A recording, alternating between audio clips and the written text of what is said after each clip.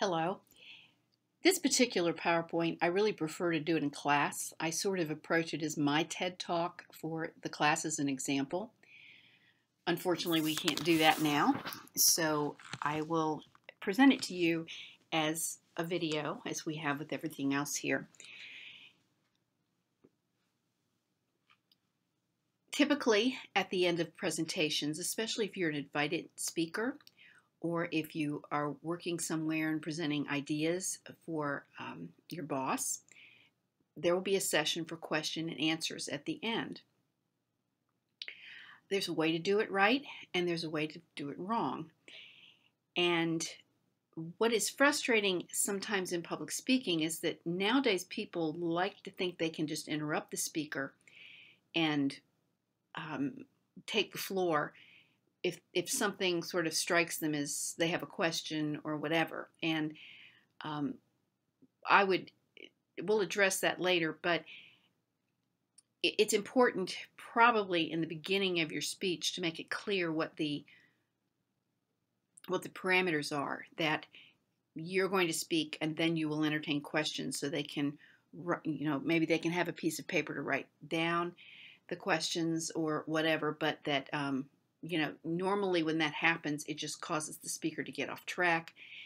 It hurts the listening of the other people, and it's just downright rude when it's done. Now, if it's your boss or it's the owner of the company, that's another issue. But most of the time, it's somebody who thinks they're trying to upstage you. And not to be negative, but, that's often the case, and you don't want that to happen because it doesn't help you any.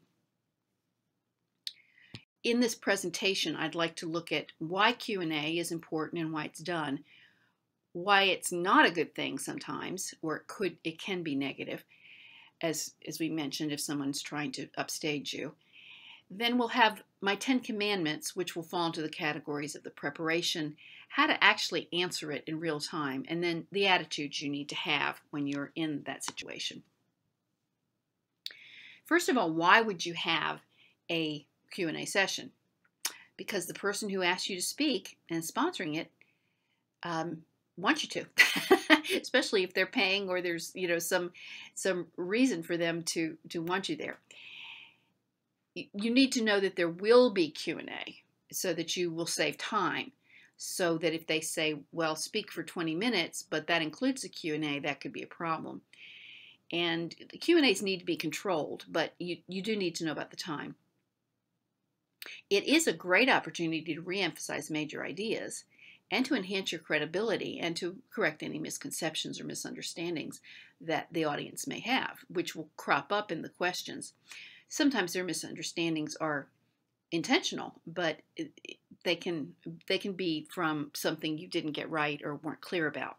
So there's a good reason to have Q&A, although it is frustrating and a little scary for some of us. Why would you not want to do Q&A is a very important question too, though. You don't want to do it to kill time. If you're asked to speak for 30 minutes and you speak for 10 and then plan on having 20 minutes of Q&A, not a good strategy, not at all. That shows you have not prepared enough. And if you haven't given them enough to go on, they won't know what questions to ask. Then you've got a situation where they could ask you anything. And you want to control the Q&A and not get them off track. So that goes to the second point. You don't want to have the Q&A because you didn't answer the audience's questions in the first place. If you think back to our first lecture in this unit on public speaking, the best speeches are the ones that answer the questions in the audience's mind. You have to be cognizant of their questions before they ask them. What's going to be interesting to them? What are they going to have questions about? And if you aren't thinking about that, then you may be totally off base on what you're speaking on. Definitely not to show off and not to encourage any kind of debate, depending on the topic. So here we get into the 3 areas of preparation, how to answer, and the attitudes. And I call these 10 commandments only because 10 is a nice round number. Obviously, you need to know the format, the time, and the expectations beforehand. Of course, you always need to know more than you have time to say in the speech. Hopefully that the information you give in the speech is only a fraction of what you really know, you definitely don't want to be blindsided by the fact that they're going to be Q&A and you didn't know about that. But you also want to know the format. Sometimes questions will be submitted by cards. That's a good way because then it's very anonymous. The bad side of that is that sometimes the questions aren't clearly written and people have to read handwriting that isn't very good. Nowadays, sometimes you'll have electronic versions, which will be through Twitter or some sort of streaming screen thing, and that's a good way too. But generally, it's going to be more face-to-face or low-tech. There might be a microphone set up in the middle of the room where people can come and speak, and that's helpful because then everybody can hear. There might be somebody running around with a microphone, which is really not the best method. I've seen that a lot of times, and it's kind of silly. And if the room is small enough, then probably a microphone is not needed. But you need to go into it knowing that there's some sort of system that will be in place for the Q&A. After a person asks you a question, and keep in mind that really you might think, oh, everybody just want to ask a question, but some people it's very hard for them to ask questions. And I would say, first of all, before you get even into this, don't expect the questions to come immediately. Some people will have to formulate them. Some people will have to get up the nerve. So, it's just not an automatic thing. So I often, in my classes, I'll say, are there any questions, or what questions do you have? And I'll just stand there and wait because I know I'm not going to get questions within 5 seconds. So be aware of that too. It takes a while.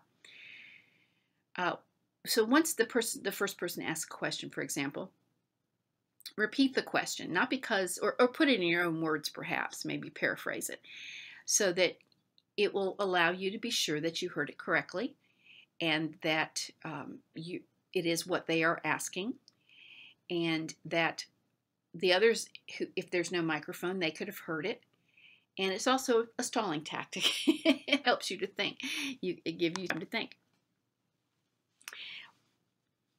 When you rephrase or repeat the question, make sure that is what they are asking. So you might ask them if that's how you're understanding it correctly. And you don't want to waste time on the wrong question, obviously.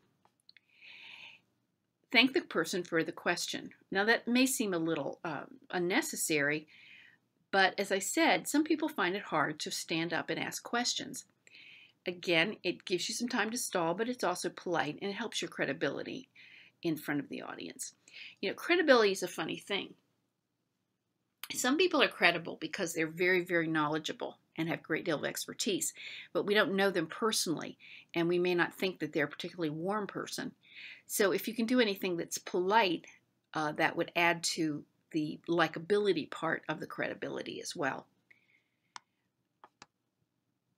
When you answer the question, direct it to the whole audience. Don't just look at the person who asked the question.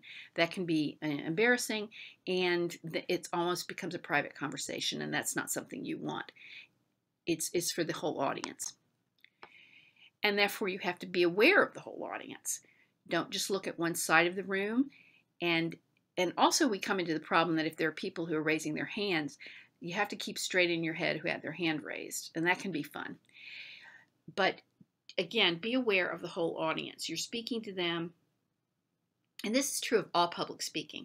We all have a natural bias to look left or right. And we might be tempted to just look at one side of the room.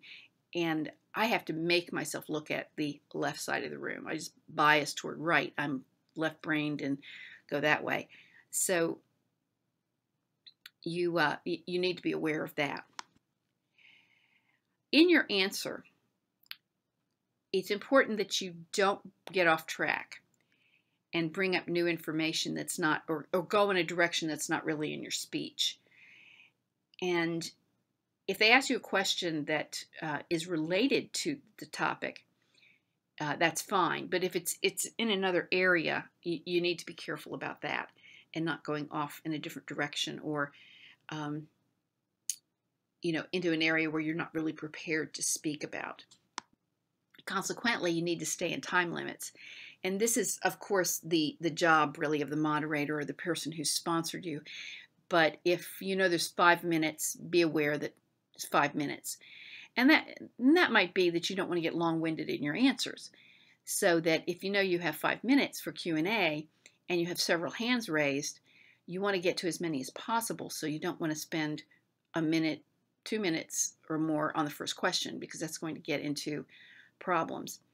And that brings us to the next area, where it's about your attitudes. First of all, be honest. Some people cannot admit that they just don't know, but it's all right to say, that's not something I have that information about right now, but where you can find that is, and direct them. If they really want to know it, they can go to the website or the source or the book and find out the information.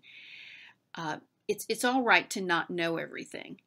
It may not have been relevant, and now it may have been, but hopefully you do know it. But it may, if it's irrelevant or if it's just sort of outside the bonds of the speech.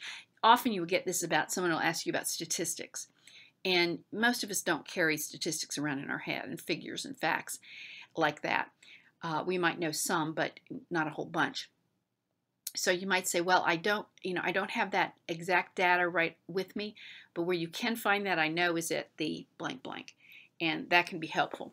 So they can look it up. But at the same time, don't apologize. A lot of us have a default to, well, I'm sorry, no, don't say you're sorry. I'm trying to break all of us, including myself, of saying I'm sorry. Saying it when you're not really sorry is a little bit dishonest. So no reason to apologize if you can't answer a question. It may be that there is no answer, or it's just not relevant. Finally, and as far as your attitudes, is avoid defensiveness.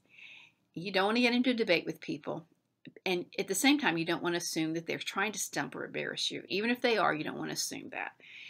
And debates, defensiveness never comes out well, and you'd want to be sure that you remain in control. That's the whole thing. With Q&A and public speaking in general, you want to remain in control.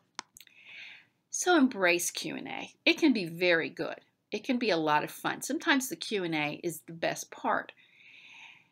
You can also take advantage of the Q&A to reinforce your main points and sort of put another fork in the steak, so to speak, to really make a good conclusion at the end of your speech. Thank you.